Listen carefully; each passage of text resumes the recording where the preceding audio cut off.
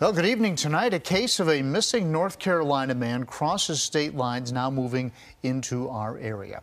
Danville police are now involved after the Range Rover that William Andy Banks was meeting someone to sell in Raleigh was found abandoned in Danville. 10 News reporter Shane Dwyer is live tonight. He's right there at the Danville Police Department. And Shane, that car is one of the few clues that police have tonight. Yeah, John and Brittany, police really not sharing a whole lot of information. If they have other clues, they haven't let us know. Now, the Danville Police Department is just the assisting agency in this case. Raleigh is the lead, which means that Danville is really not able to give us a whole lot of information. But we do know tonight that Andy Banks is still missing, and his family is desperate to bring him home.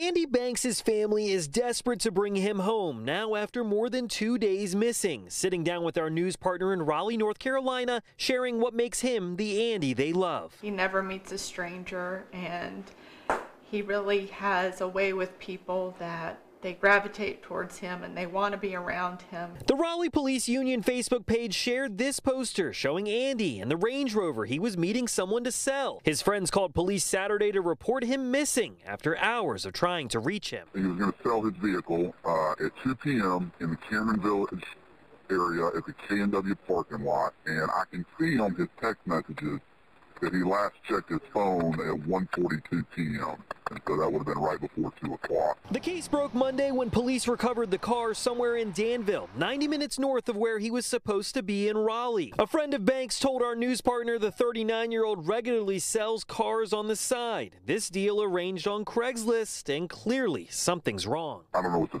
definition of missing is, but he would never go 6 or 7 hours without responding to me. Banks is about 6 feet tall and was last seen in shorts and a shirt with mountains on it. His family is holding out hope someone will say something. We look forward to seeing you. I miss you, and we're going to do everything we can to bring you home. Banks' story is beginning to take off on social media. Of course, with that brings a lot of speculation, but his family tonight asking that people stay positive, stick to the facts, and continue sharing his story. Live in Danville, Shane Dwyer, 10 News, working for you.